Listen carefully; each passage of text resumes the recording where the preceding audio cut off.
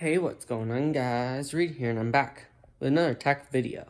And this time we're going to be talking about how to emulate macOS 7.5.3 and Basilisk 2 on macOS X.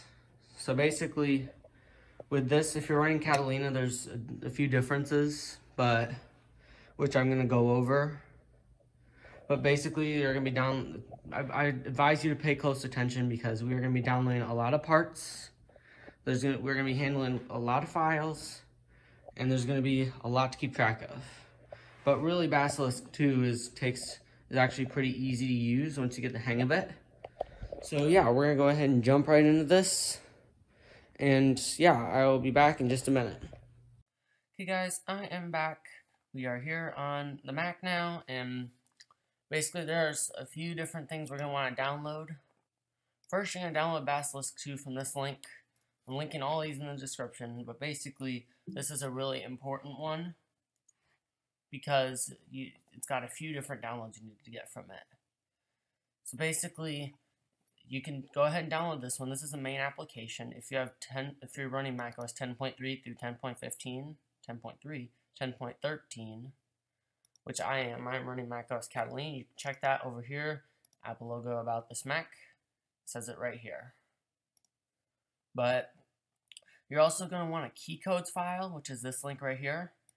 You're going to want a keycodes file only if you're not using the US keyboard.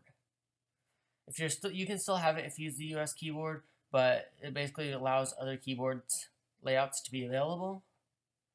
Now this is where it changes for Catalina users. The Basilisk 2 GUI application is basically an application we're going to use to set up Basilisk 2. But it's 32-bit and won't run in Catalina, of course, because Catalina ended 32-bit app support. Basically, there's a beta of a new GUI for it right here. This one works with Catalina. So go ahead and download that one. See, it's downloading. And then another thing you're going to want, if you are using the new Basilisk 2 GUI that works in Catalina, you're also going to want Hfs Utils Gui. Right here. This will allow us to create disk images that work with Basilisk 2 because of the fact that since the new Basilisk 2 GUI is a beta, you will not be allowed to create images from that.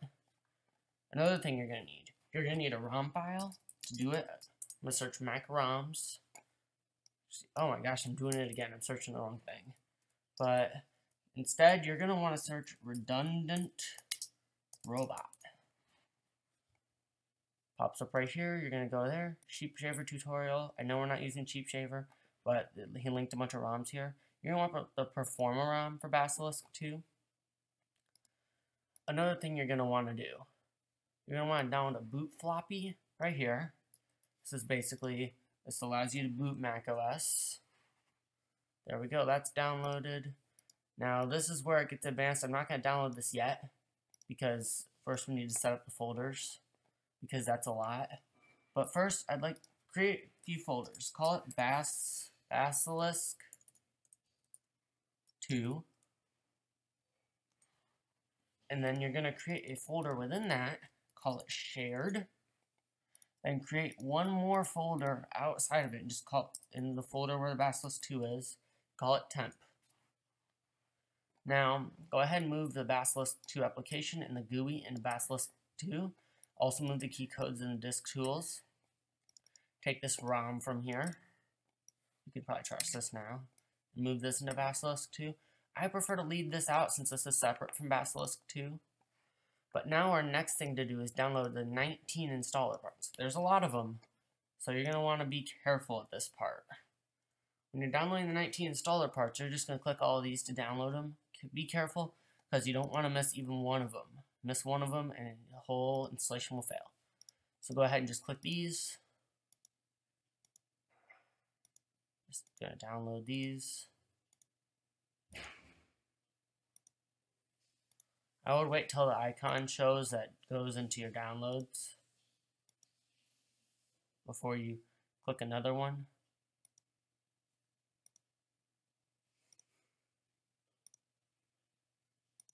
Okay, and you do not need the System 7.5.3 info. That is not required. So you'll notice all of these. I would move these into temp. It's a pretty tedious task here. Takes some time. Okay, now check in temp. They should be in order starting from here. Make sure you have all of them.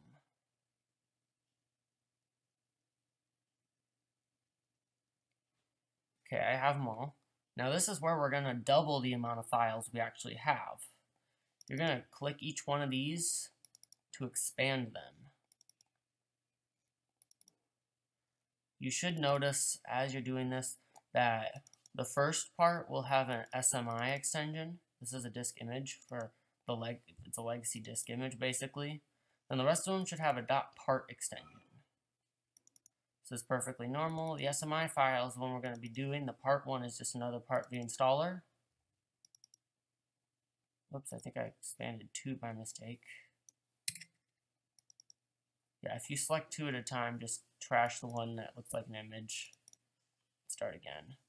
It's really no big deal. I've had that issue also. But, so it looks like these are all expanded. Now you can remove the .bin files. Just go ahead and remove these .bin files. Leave the part and SMI ones. This is important.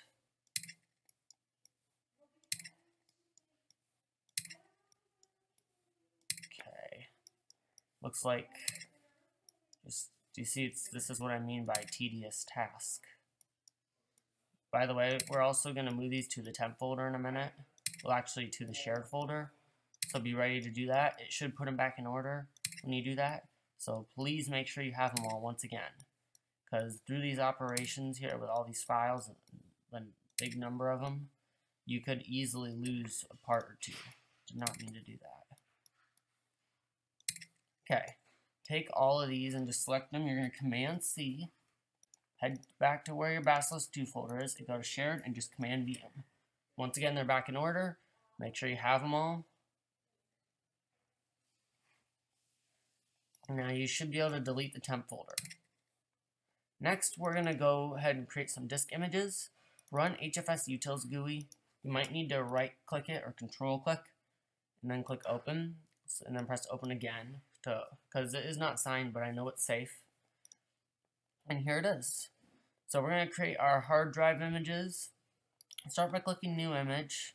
Save it with whatever name you like. I call it macOS. Set this to a .img. Give it a label, preferably macOS. Set the size to be custom and give it 1 and change the drop down to gigabyte. And make sure this is set to HFS. Go ahead and press save. It will go ahead and create it, which is not a long process at all. Doesn't take that long. And we're going to create a second one too. So be ready for that. Okay. Go to new image. Once again, call this one installer parts. Save it as a .img. This label needs to be installer parts. You need to be able to differentiate between this one and the other one. Set the size to be 100 megabytes. Set the format to once again be HFS. You don't want HFS plus. Press save. This one goes quicker. Move both of these into your Basilisk folder. Now our next step, we're going to run the GUI, configure some stuff. Now the good thing about Basilisk 2 and the GUI is that it saves your settings from last time. So if you just run it, it saves you'll notice all my previous ones are here. We're going to change something still, but this right here, you can ignore this, but this is your Prefs Path. It's a file stored on your hard drive or a folder, and basically it saves all your preferences. So if you delete this, all Basilisk 2 files, and you want to start again, and you leave this, it will save your preferences, even if you delete the GUI application. Just a very helpful little thing. I should have them already set to where they need to be. I'm going to show them, just so that you can know what to do.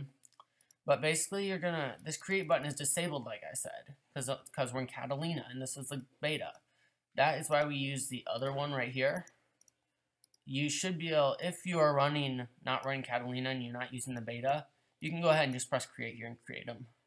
More on that in the Immaculation guide I used, which will be linked in the description. But for now, click Add, browse to your disk tools. You're also going to click Add again and add installer parts, and you're going to add your macOS one.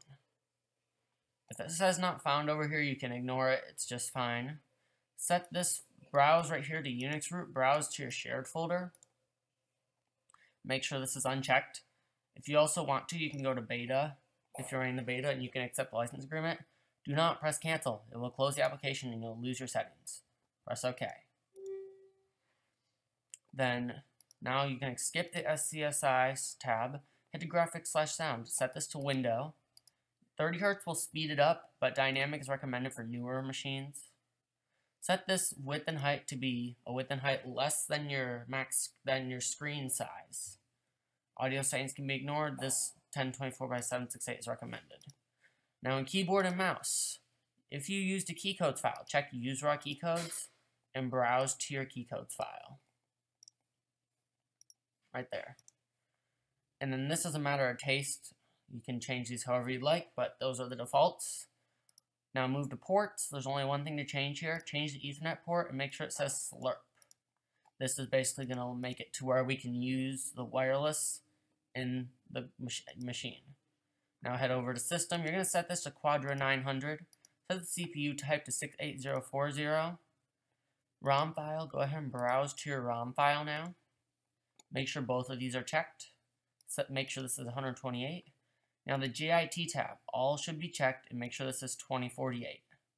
When you're done, you can press start if you're running the non-beta one, and it will just go ahead and start it for you. If you are running the beta, click save. Now I know it looks like nothing happened, but it did save. Just go quick now. Now you can run Basilisk 2. Yes, we can open it. You'll see this. You'll see this warning saying system software on this disk is designed for starting up from a floppy disk only. Just press OK regardless. Now here's where it's just the process of knowing what to do, really.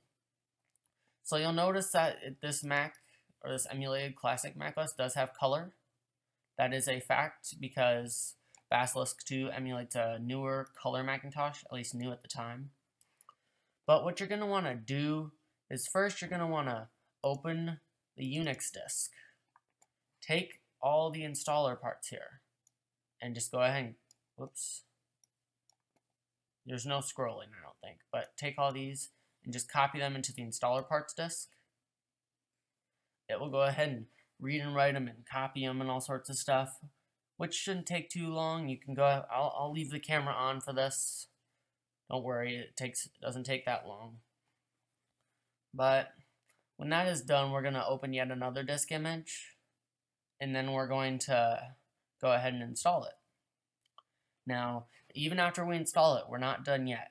Don't end the video, or don't stop watching once we've installed it, because there's just a couple more settings to change to make sure it boots from the hard drive properly and stuff like that. So I know it might be a tedious task for some parts, but you've got to follow it if you're going to get it right. Okay, so it's almost done.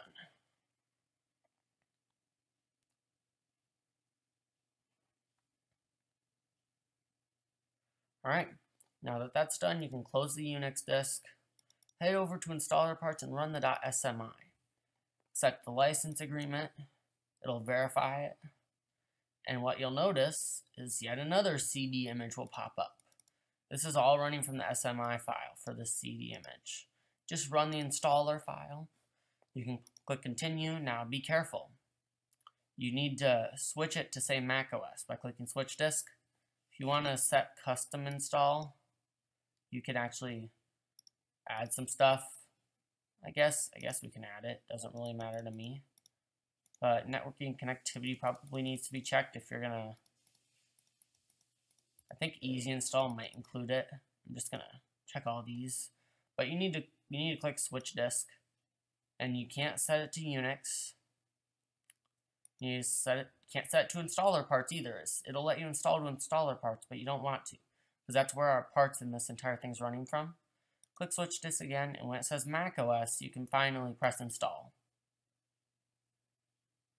prepare, you'll notice it will go ahead and read all this stuff and do all that. You shouldn't have to insert any additional floppies or anything, because that is an important thing to note, that Basilisk 2, with all its helpful features of the GUI saving its settings and stuff, which is its huge upside, it does not support switching floppy disks or CDs while it is running. So that is one of the little pains that can happen during an install process, and that is why when it comes to the WinWorld version of the software, you don't use that. You only use that on Mini Mac. So go ahead and press quit when that's done. Now go ahead and shut it down. Basilisk 2 should quit on its own. We're going to change just a few settings around. Open up GUI again. Remove the disk tools and the installer parts. Then head to System and just set this to Mac 2 CI, because it says right here macOS 7.x. Now go ahead and save, quit, run Basilisk 2. I don't know, but I know it should work. Maybe it's because I selected all the stuff during installation. So if you get something like this, you might need to, let me just try. But really, if you get stuff like this, you can go ahead and do some troubleshooting on that. I don't know why it's doing that, but if you get an error like this and you can't close out of it, probably because I selected all the install stuff, just press Control Escape. It's like a forced shutdown of the machine. But when you're done with it, go ahead and just trash the Basilisk 2 folder in Hfs Utils Gui, and then you should be done. Now, yeah, guys, that's going to do it for this video. Apologize for the error at the end, but really, if you didn't select all the stuff, it probably wouldn't have happened, because it did work for me. So yeah, that's going to do it for this video. If you have any issues, feel free to comment down below, and I will try to help you. But yeah, thanks for watching. I'll see you guys in the next video. Peace out.